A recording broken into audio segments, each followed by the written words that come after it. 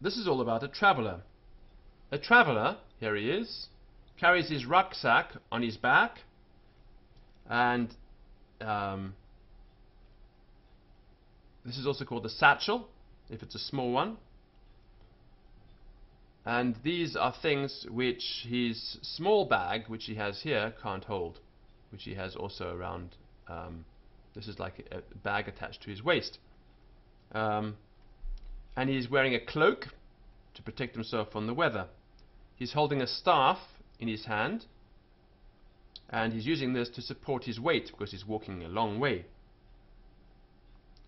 He needs food as he travels along, and it's also very useful to travel and pleasant to travel with somebody else, with a companion. He shouldn't ever leave the main road, which you can see here. This is a very dangerous thing to do. And he shouldn't go down a little tiny footpath, because if he does, he might go astray, he might lose his way. The only way he should ever travel is on a well-beaten path, a path where lots of people have walked before.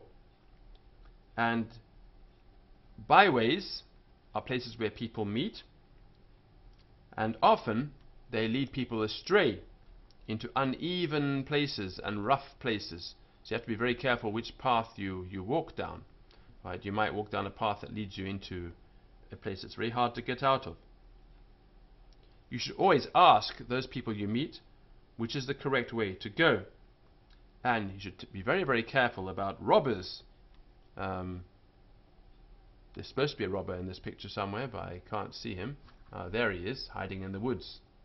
There's some robbers here. Watch about them.